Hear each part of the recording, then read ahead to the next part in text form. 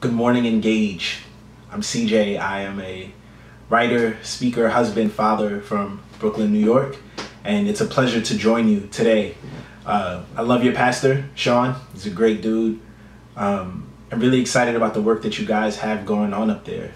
I'm praying with you and for you as we live in the midst of this really weird time. And I'm praying that whatever normal is, we'll get back there soon. But today I have the pleasure of speaking with you about Ephesians 5, verses 15 to 21. So we can pray and we'll dive right in. Heavenly Father, we thank you that although we are not gathering in the way that we would love to gather or prefer to gather, that we can still be in your presence, that we still have options available to us, that we can still be a family. So Father, I ask that you would be with us today as we seek to hear what you have for us in your word. Lord, I ask that you would give me clarity of mind, conviction of heart, and concision of speech. I pray that I would become lesser and Jesus would become greater. Whenever there is preaching, there is the temptation to make it about self. But Father, I ask that you would empty me and simply show Jesus today. May the words of my mouth and the meditations of my heart be acceptable in your sight, Lord. May we remember today that you are our God, you are our strength, you are our Redeemer, our Savior in whom we trust. In Christ's name, amen. So you may have heard the saying before, step on a crack, break your mother's back. Step on a line, break your mother's spine. That's probably a game you remember from childhood. I mean, I certainly do. We played it a lot, just walking home from school or walking to school, playing on the playground. And if you grew up in an area like mine, you had a lot of cracks and lines to avoid, but it was worth it because you were protecting your mother's life. You know, it's a cute little game that kids will play that taught us early where and how you walk matters. It's one of those early life lessons that we would carry with us. The places we would and would not go, the people we would choose to be friends with, and if we have the option, even the jobs we take. All of this is the understanding that where we walk matters. Today we're going to see Paul tell us that if it is important in all those other areas of life, if who we choose to be friends with, if where we choose to work, if the places we choose to play, if where we choose to live, if all of that matters, how much more is it important in the life of a Christian? If I can give you my sermon in a sentence today, it is simply this: watch your step. So we'll open up with verse 15. That's Ephesians 5, verse 15. Paul says, "Look carefully then how you walk, not as unwise, but as wise, making the best use of the time, because the days are evil." You know, we've become experts in wasting time. The average person can barely focus on a task or hold a thought for more than a few minutes these days. It's estimated that the average phone use for a person is at 5 hours a day, and that's millennials and boomers. So if you're tempted to think that this is just a problem for young people, no, it's all of us. We're all addicted to these smartphones, and the average use is 5 hours a day. I know some of us, we get that alert every single week about our screen time, and it probably says a lot more. I myself am guilty. The average person checks their phone 58 times a day. For some of us, it's double that. Because if we're spending 5, 7, 8 hours on our phones, we're picking it up more than 58 times. Our problem is we live in a state of constant interaction with technology and distractions. Think about it. When you're standing in line at the grocery store, it's nothing to scroll Instagram or Twitter or watch a quick YouTube video. When you're working from home, like many of us have been, it's nothing to just check your phone every few minutes to help ease the boredom. And I believe that this constant interaction, this overindulgence of information has hurt us emotionally, mentally, and socially. You know, depression rates are at an all-time high amongst teenagers. And a big reason for that is because of the amount of time that they spend on their phones. So what happens is they spend all their time on their phones and they're looking on Instagram and they see their friends posting pictures and they think, why am I not there? Why wasn't I invited? Or, as we all do, we have insecurities and we're looking at Instagram and Twitter and Facebook and we see people posting their highlight reels and we compare that to our behind the scenes footage. All of the time that we spend in our phones, on our iPads, on our computers, it's not good for us, and it is probably doing more harm than good. Now, on the flip side of all of that phone use, according to the 2019 Barna study, 16% of Christians read their Bible every day. 16. 31% never read it at all. So what we have here is this interesting nexus of we spend 5, 6, 7 hours a day on our phones. We pick them up 50, 60, 70 times a day. But the overwhelming majority of us do not read our Bibles every day. We don't even touch them. Most of us struggle to pray for more than 5 minutes before our minds start to wander because we're so used to taking in these quick snippets of information. I heard one person describe Instagram this way: we're taking in little nuggets of nothing. That affects your brain. It affects your ability to focus. We've reduced our good Christian activity to simply posting on Instagram. We set up our Bibles nice, get our cup of coffee with a cute verse on it, and we snap the picture. But how much of the word are we actually taking in? You see, all of this combines to affect how we walk. What we are and are not taking in, what we are and are not taking in, what we are and are not indulging in, determines who we are and what we do. We cannot live like wise people if we are not spending significant time taking in the wisdom of God. I mean, you know where we've been the last few months in this country. You know the climate of things. COVID has ravaged communities, shut down various parts of the entire country, and is still doing so after 5 months of this. And then there's all of the civil unrest due to injustice, due to people tired of seeing people made in the image of God murdered by police. See, these are the times where Christians should be on the front lines speaking good, godly wisdom and truth. But instead we found ourselves woefully unprepared. We have found ourselves unable to speak to the present cultural moment because we weren't doing what we were supposed to be doing, taking in the Word of God, preparing ourselves for this day. Living wisely is the ability to be ready to go at any moment. It's, as Peter says, always being ready to give a defense for the hope that you have. I like to think about Mike Miller. I'm a big basketball fan. So Mike Miller played for the Miami Heat during their championship run, you know, when the Heatles came together, LeBron, D. Wade, Chris Bosh. Mike Miller was one of the first people they signed. Not because they expected Mike to play a ton of minutes, but because they knew that Mike was always ready. So while Mike didn't play a lot, he maybe played 6 or 7 minutes a game, he was always crucial in those moments. He came off of the bench cold, but ready to go. That is how we need to be.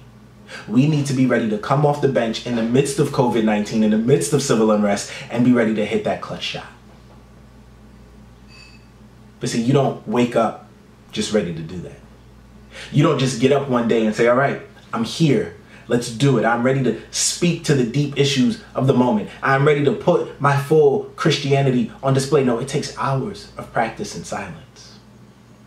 Hours of practice when nobody is looking. Mike Miller was famous for midnights at the gym. Famous for putting in long hours, putting up hundreds of shots after practice was over, because he understood that it's not the work that everybody was watching that mattered, but the work that he was doing behind the scenes. We should have been ready to speak to the culture right here, right now, about how paramount it is to put the safety of others before ourselves, to put the safety of others before our conveniences. It hurts us nothing to put a mask on when we walk into the grocery store, but it speaks volumes of how we feel about the lives of others when we do that. We should have been ready to talk to the culture about what it looks like to listen to the voices of the oppressed and marginalized, and examining our systems and structures to seek the flourishing of all people. We should have been ready to do that. See, there are organizations that have sprung out of these movements that are completely anti-gospel. But the reason that they were able to do that and fill this void is because the church created one. The church created the void where she should have been. She wasn't. We were sitting on the sidelines, waiting for some moment. What moment, I couldn't tell you, but we weren't where we should have been. You know, we like to think of our lives as these big, grand narratives.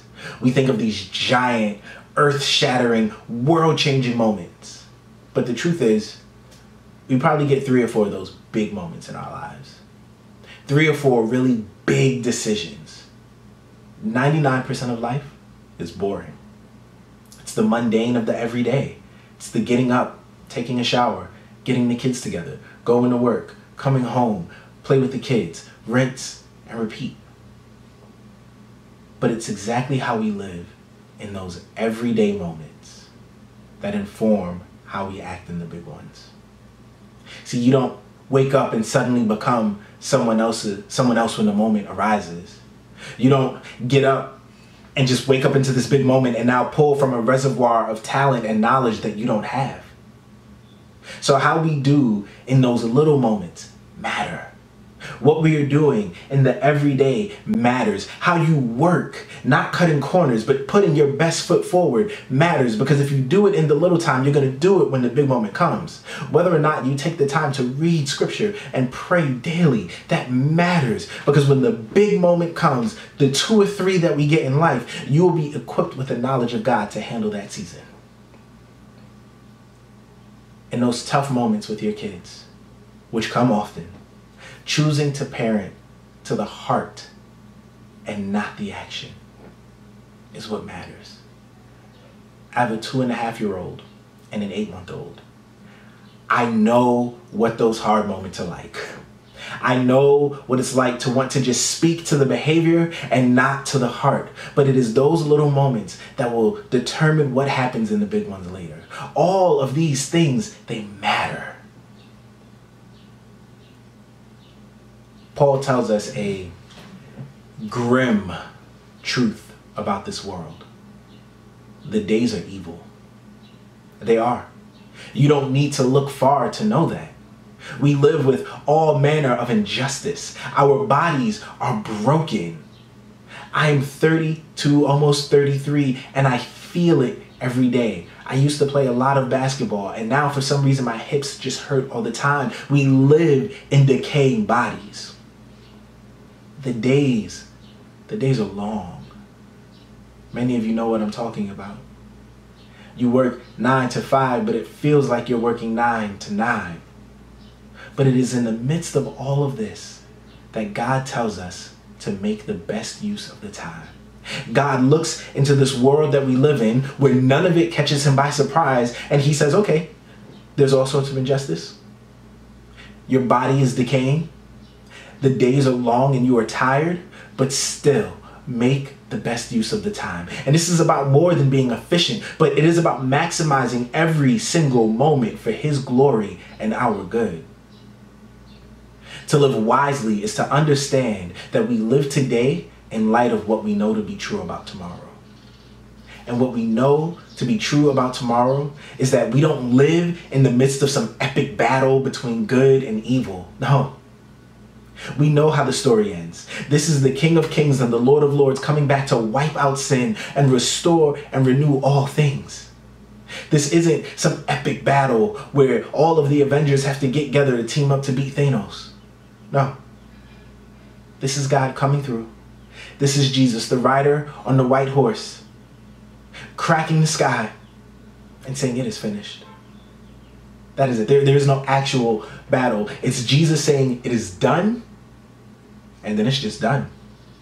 He restores and he renews all things. This is the day that we long for. This is the day that is our motivation and pushes us to keep going even when the outcome seems bleak. When your bosses are being awful again. When your kid just can't get it straight. When you find yourself crawling back to that old addiction that you thought you beat. We fix our eyes on the day to come when all things will be made new. This is what motivates the Christian. This is what pushes us to pursue God's glory, to pursue excellence in his name and not our own. So to give us some insight on that, Paul says in verse 17, therefore, do not be foolish, but understand what the will of the Lord is. And do not get drunk with wine, for that is debauchery, but be filled with the Spirit. There are two types of lives. One filled by the Spirit and one filled by something else. This will determine how you live. What you are filled with will determine where you go, what you do, and most importantly, what you are known for.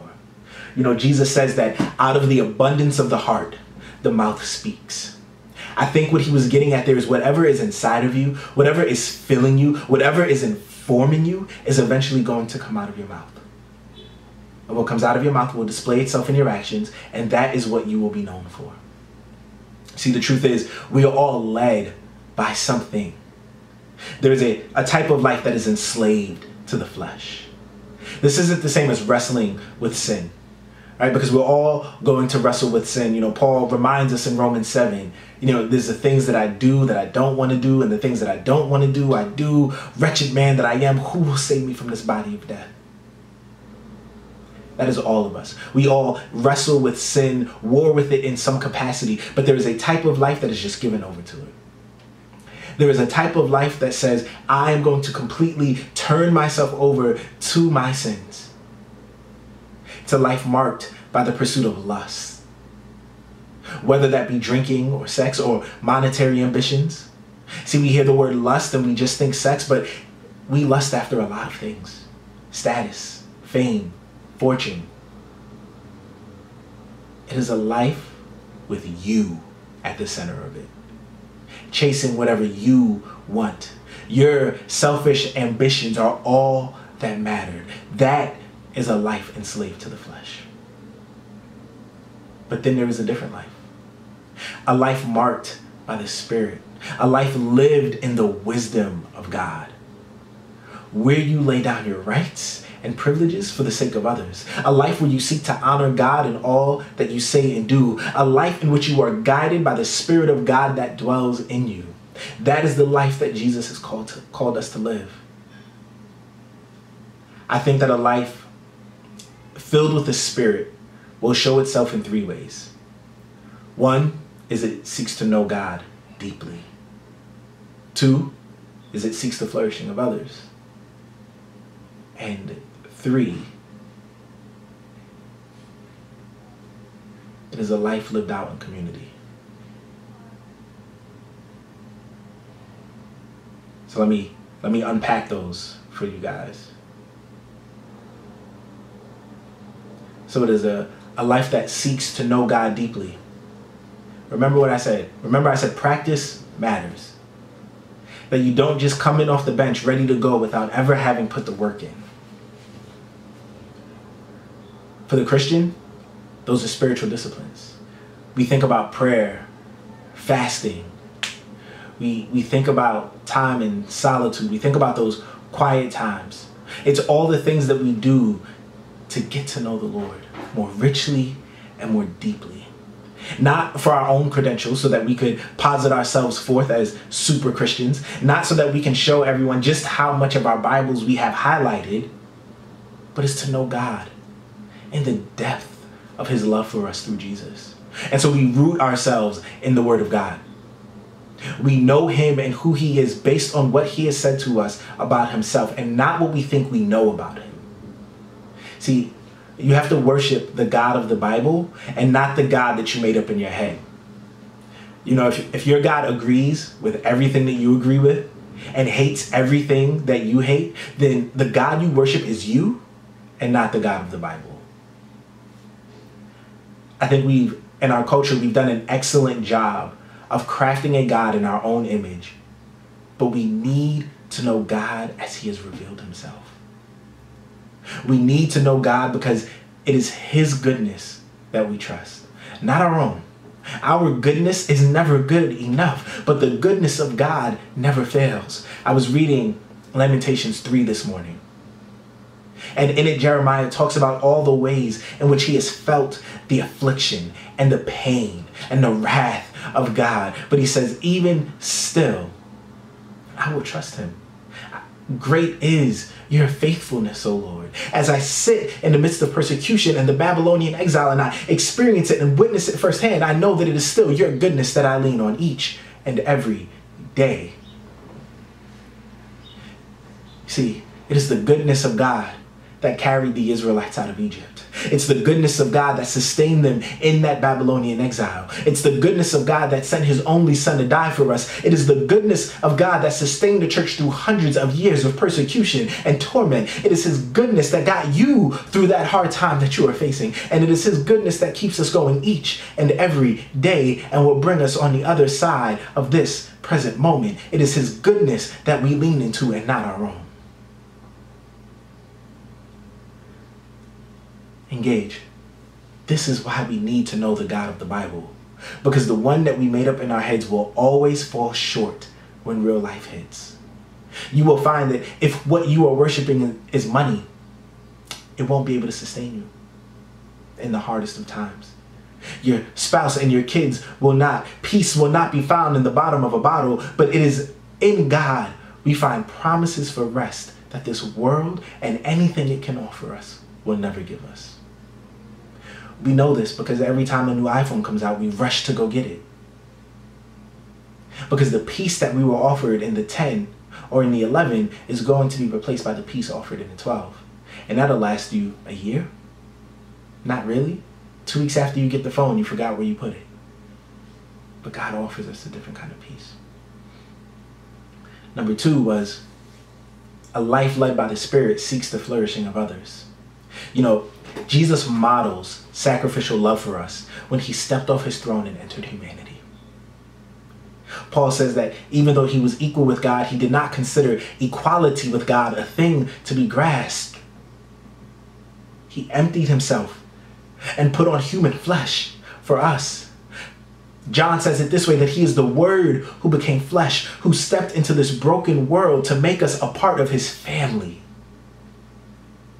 Jesus shows us what it looks like to disadvantage yourself for others, bearing the undeserved wrath of God so that you and I might be made free. What would it look like for you to do that? To seek the flourishing of Albany? Where can you give up some of your excess so that others may thrive and survive? That question, whenever I ask it in whatever context it is in, it's always a hard one because it cuts right at the heart of everything we've been taught. We've been told to gather as much as you can, to build your tiny little kingdom, because that is how you win. It doesn't matter who you step on to get there. It doesn't matter how many relationships you break. You just need to get all that you can to be as comfortable as you can here and now. But what this false wisdom doesn't tell you is that it is never enough. The more you get, the more you need. We find ourselves never satisfied.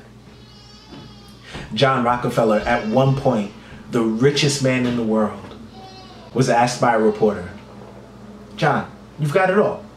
You've got everything. How much more money do you need?" Legend has it that John gives a little smirk and replies, just a little more. See, it's never enough. But a life led by the Spirit that pours itself out for the sake of others, that is more committed to giving and then taking, is a life that is truly satisfied. I love what the Apostle Paul says in 2 Corinthians 8:13-15. He says, "For I do not mean that others should be eased and you burdened, but that as a matter of fairness, your abundance at the present time should supply their need, so that their abundance may supply your need, that there may be fairness. As it is written, whoever gathered much had nothing left over, and whoever gathered little had no lack." This is a hard challenge, but one that we should cheerfully and gracefully accept. And I know you are probably thinking right now, you don't know my life. I have nothing to give up. I'm barely making ends meet. But this isn't just about money. Do you have time? Do you have skills? Do you have knowledge that you are hoarding for yourself and should be used as a blessing to others? Maybe you are like my mother and you love to crochet. What would it look like for you to take that skill of crocheting and make some blankets for other people? I live in Brooklyn, where it's already too cold for me in the winter. Albany winters are a lot worse. What a blessing could that be? Or maybe you are someone who has done well for yourself financially, and you have skills and knowledge about financial literacy and wisdom that you can share with others. Maybe you can start to teach classes to people in the community or just within Engage itself. And so here is the path to being a better steward with what you've been given. Yes, we should absolutely be giving away our money. But we also, so many of us have so much more that we can use to be a blessing to others. No matter what you think your position is in this life, you have something to offer this world. You can be and are a blessing because you are endowed with the image of God. So if you take nothing else today, know that you are made in the image of God. You are fearfully and wonderfully made, and God loves you. God adores you. He cherishes you as his daughter or as his son. And he has given you unique gifts and abilities that you can share with this world. The third way a life lived by the Spirit shows itself is that it is lived out in community. For this we refer to verse 19. Paul says, addressing one another in psalms and hymns and spiritual songs, singing and making melody to the Lord with your heart, giving thanks always and for everything to God the Father in the name of our Lord Jesus Christ, submitting to one another out of reverence for Christ. The Christian life is meant to be lived in public. I've come across so many people who say to me, yeah, I'm a Christian, but my faith is private. I don't really like to talk about that. But that is a lie of the enemy. There is no example of a Christian who is by themselves. Your faith is personal, but it's not private. You were saved into a family. You were saved into a community. There are 59 one another commands in the New Testament. We're told to love one another, bear with one another, exhort one another, admonish one another. 49 of those relate directly to life in the church. To be a Christian is to be a part of a family. It's to be a part of a church. You see, flourishing for the Christian is found in the midst of other believers seeking to know Jesus well. But this means you got to let people in. And this is hard because I know that we have all experienced church hurt on some level. I think if you put anybody in a room and you ask them to explain all the ways in which the church has failed them or hurt them, there are very few people who will come out with no stories. We all have some story. But if the church was full of perfect people, where would you go? You see, we imperfectly but honestly pursue Jesus together as family. If the church was full of perfect people, then our flawed selves, because I know I'm flawed, would have no place to go. But in our flaws, in our imperfectness, we come together by the power of the Holy Spirit and pursue Jesus Christ and him crucified. You know that saying that you are like the people you spend the most time with. We need people around us who are going to point us back to Jesus. If all of the people that you surround yourself with are cynical and negative, what do you think you're going to be? But if all the people around you are loving Jesus and pursuing him with their whole hearts, that's going to have an effect on you as well. You are going to be inspired and motivated and held accountable for what you are doing in your relationship with Christ. So I spend a fair bit of time here in Brooklyn preaching to a church of 65 to 75-year-olds. And I'm in my 30s, as I've mentioned. And then in my previous job, I worked with college students. So I've got this weird cross-section of friends who are in their 20s, their 30s, 40s, 60s, and 70s. And I find that every single one of us is asking the same question. For where we are in life, how do I live in labor? What does it mean for me to be a Christian every single day? I think good Christian community will help you to answer that question. You see, we are running this race until the very end. But we need to run it together because this is a marathon and not a sprint. We need each other. We need to be side by side, encouraging one another, helping one another to continue to pursue Jesus. James says in chapter 1 that those of us who endure to the end will receive the crown of life. Endure to the end. There is no retirement for the Christian. This isn't like our working careers where we work for 40 years, cash out our 401k or our pension, or get our Social Security and just move on. No, this is until the very end, until our last breaths. You don't age out. So if you are older right now and you're watching this and you're thinking, I've done my time. No, your time isn't up until the Lord calls you home. And if you're young and you are tired and you're thinking, how much longer do I have to be this good Christian before I can bow out? The answer is there is no point where you get to bow out. There's no exit ramp. We pursue Jesus until the very end of our days. But you're going to need others to help you cross that finish line. You're going to need others who are walking with you. You're going to need others who are going to call you on your mess. On those times where you are tempted to go astray, you need solid people in your life who can help pull you back. Engage. Hear me today. You need to watch your step. How we walk matters. It's not enough to not do bad things, but you also have to actively pursue righteousness. Being filled with the Spirit is going to push you in a certain direction. And being filled with anything else is going to push you in the completely opposite direction. The Spirit is going to push you in a way that is not only pleasing and acceptable to the Lord, but leads to your joy. A life that walks in step with the Spirit is a life that knows joy that this world could never give.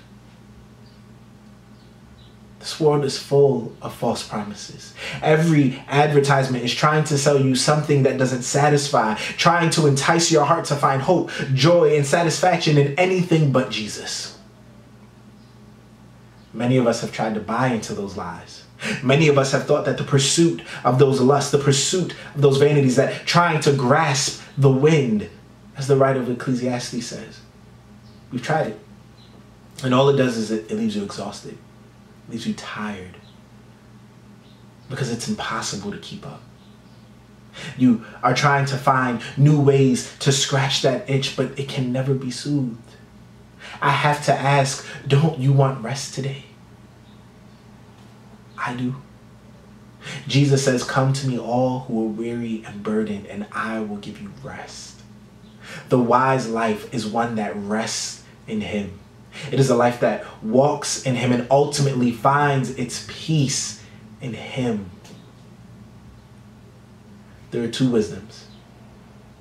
There are two types of life. There is a life that is guided by the flesh and that gives into everything that the world tries to offer us. But then there is a life that is guided by the Spirit. A life guided by the Spirit is one that gives us peace. It is one that leaves us eternally secure. It is the one that gives us the ability to weather the storms of life well. It lets us look at what the world offers and say no, because we know that it is not enough. We know that it will never satisfy, and we know that it will never bring the joy that Jesus brings. I pray that you experience that truth today. Let's pray together. Father, I thank you for this church, for the work that they are doing. I thank you that they have been able to continue to gather, be it digitally. I ask that you would be with them, Lord, that you would touch the hearts and minds of everyone that is listening right now, and that you would show us that there are two types of way to live. There is a way to live that is pleasing and acceptable to you, and then there is a way to live that is following after the flesh. The book of Proverbs says that there is a way that seems right to a man that in the end leads to death.